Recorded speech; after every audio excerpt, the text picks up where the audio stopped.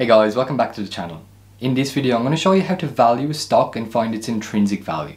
Figuring out how much a stock is really worth and not paying too much is so critical to being a successful investor. So we'll be doing a few examples with real businesses. Today I'll be doing valuations for Apple and Tesla stock. And I'll also be sharing my intrinsic value spreadsheet with you so you can download it and have a play around with it yourself. If you enjoyed the video, please consider hitting that like button and subscribing to the channel. So the reason we need to do a valuation on a business is really simple.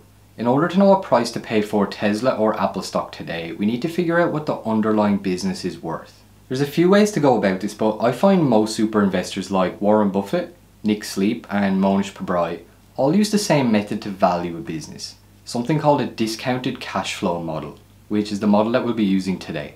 Before we get into it, it's worth mentioning that valuation is the final step in my investing framework. Before I value a business, it has to meet all of my requirements for being a business that I understand, is a high quality business with durable competitive advantages, has top-notch management, and has a long runway for growth ahead of it.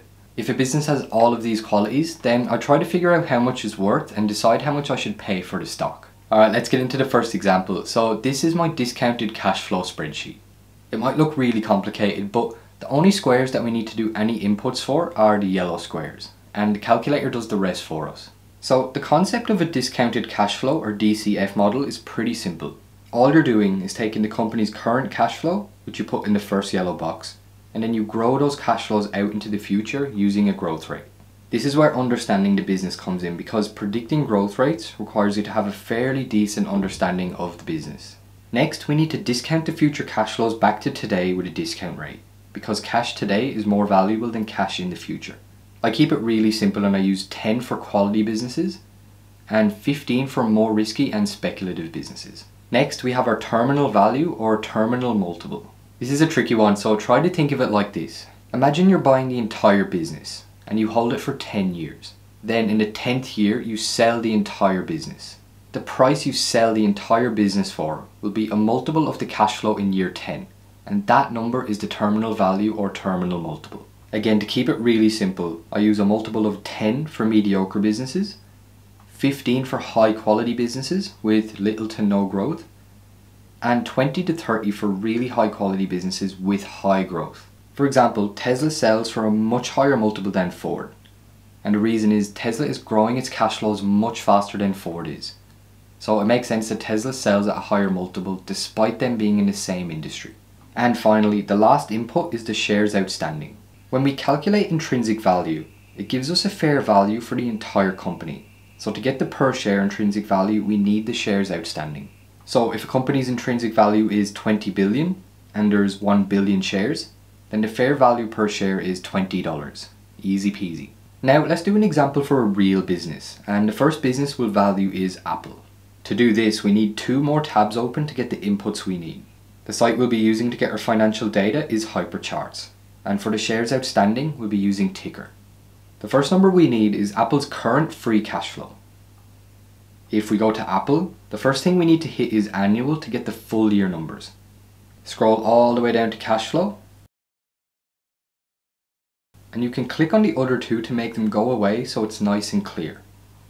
So for the full year 2021, Apple did essentially 93 billion in free cash flow. So now we go back to our spreadsheet and type in 93 billion. Next, we need our growth rates for what we think Apple's free cash flow will grow by over the next 10 years. So we have one growth rate for the first 5 years and another growth rate for the following 5. I personally think Apple's massive growth is slowing down. So to be conservative, I'm going to use 10% for the first 5 years and 8% for the following 5. For the discount rate, because Apple's definitely a stable business, I'm going to use a discount rate of 10%. And for the terminal multiple, because Apple's a high quality business with slow growth, I'll assign it a terminal multiple of 15. And finally, the last figure we need is the shares outstanding. If we check Ticker, we can see their shares outstanding is 16.33 billion. So we just fill that into the last yellow box. Now the calculator has done the rest, and it's given us an intrinsic value calculation for the entire business, which is around 2.1 trillion, or around $133 a share. So that's my pretty conservative estimate of Apple's intrinsic value, which is pretty far below its current price. Of course, this is just my own estimate and I could be way off about the growth rates. And this is why understanding the business is so important. Another investor could see a completely different story with Apple's growth. But as you can see, actually using the intrinsic value calculator is really simple. It's getting the most accurate inputs is the tricky part. Alright, let's do another example for a business with much higher growth ahead. Let's try to value Tesla. In order to get Tesla's free cash flow, because they haven't released their full year 2021 numbers, we need to do it slightly different. It's also good to learn this if it's halfway through a company's financial year and you want the most up-to-date numbers. On hypercharts, instead of clicking on annual, you click on quarterly and scroll all the way down to cash flow again. So because it's quarterly, we simply add up the 4 most recent quarters. If we add up these last 4 quarters, which is essentially the last 12 months, we get 4 billion in free cash flow. For Tesla's growth rates, this is where it gets interesting. I already have my own growth rates for Tesla based on over a year of extensive research, which I went into way more detail about in my video Is Tesla Stock Cheap? In that video I showed all my Tesla stock analysis and how I arrived at these growth rates. So if you want to see all that research, I highly recommend checking out that video as well. So for the first 5 years, I have Tesla growing their free cash flow by 55% a year, and then slowing down to 15% a year for the following 5 years. For the discount rate, because Tesla is a stable business with low risk of bankruptcy, I use 10%. For the terminal multiple, with Tesla being an ultra high quality business with huge growth and a long runway, I've assigned a terminal multiple of 30. And finally, for the shares outstanding, we have 990 million shares. All this gives us an intrinsic value calculation of around 1 trillion for the entire business, or around $1,033 a share, which would make the company pretty fairly valued at its current price. So the questions that usually follow are, can you buy a business at its intrinsic value or its fair value? And where is the margin of safety? The answer to that depends on what kind of value investor you are. I'm a Warren Buffett and Nick Sleep style value investor, so I'll try to answer from my perspective. You've probably heard the saying, you never buy a business at its intrinsic value, or that Buffett only buys businesses for 50% of their intrinsic value. But that's not really true. This is Buffett in 2007 answering a question about how he thinks about margin of safety and about how he doesn't need them for high quality businesses. Have a listen. We favor the businesses where we really think we know the answer.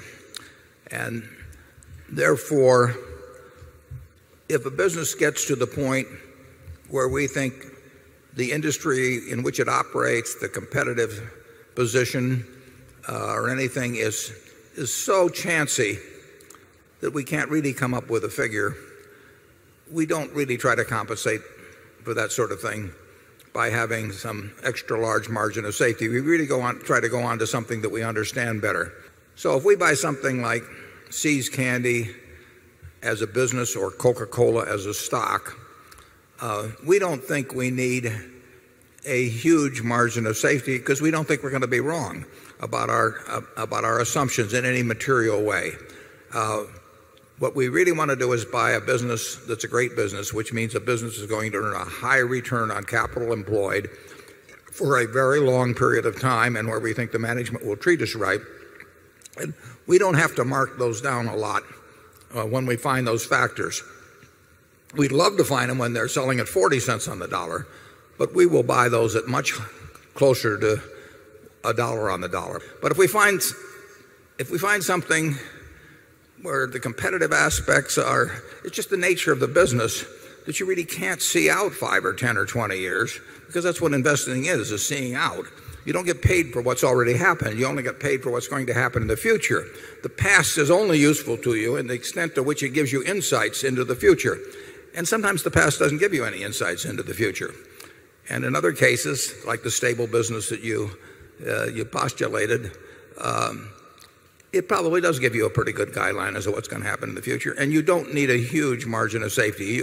You should have something that you always should feel you're getting a little more than what it's worth. And there are times when we've been able to buy wonderful businesses at a quarter of what they're worth. But you don't see those sort of things very often. And does that mean you should sit around and hope they come back for 10 or 15, wait 10 or 15 years? That's not the way we do it. If we can buy good businesses at a reasonable valuation, we're going to keep doing it. The point he's making is, if you only own a few high quality businesses that you truly understand and you can assess with confidence, then you don't need a huge margin of safety. Over long periods of time, owning high quality businesses that you bought at fair value gives you much better returns than owning a bunch of mediocre businesses that you bought for an excellent price. So the saying that Buffett only buys businesses for 50% of their intrinsic value isn't true, and he doesn't use that method anymore. He used to demand a big margin of safety back when he was a cigar butt investor and was buying a large group of businesses. But now he only invests in a small number of businesses that he understands so well that he doesn't need to mark them down to be safe. Now, with all that said, you definitely shouldn't overpay for a stock. This is why doing valuations is so important. Otherwise you're just winging it and you don't really know what the business is truly worth. Even though I think Tesla's a high quality business, I wouldn't pay $2,000 or $3,000 a share for it today. Now this only applies to investors who follow this particular style of value investing. Value investors who buy 50-cent dollars always demand a 50% margin of safety, and it works out well for a lot of them. It's just not my style, and it's not how Warren Buffett, Mohnish Pabrai, Nick Sleep and Charlie Munger currently invest either. You should always do what works best for you and suits your tolerance to risk and volatility. If you can ignore a stock dropping 50% over nothing, and you can stay focused on the long term, or the destination as Nick Sleep says, then this method works really well. But if you have a low tolerance for risk and you don't have confidence in your ability to analyze and value companies, then it's probably better to have a big margin of safety. Either way, it works. So that's it for today. If you enjoyed the video and you want to support the channel, I'd really appreciate it if you hit that like button. And if you want to see more videos like this one, hit that subscribe button. If you want to download my intrinsic value spreadsheet to use yourself, I'll put a link in the description box below. And if you're still not satisfied, I'll put another video up in the corner that I think you'll find interesting. If you have any questions, please don't hesitate to let me know in the comments below. I reply to every single question. And as always, this video is not financial advice. Please always do your own research before making any investment decisions. So that's it guys, thank you so much for all of your support, and I'll see you guys in the next one.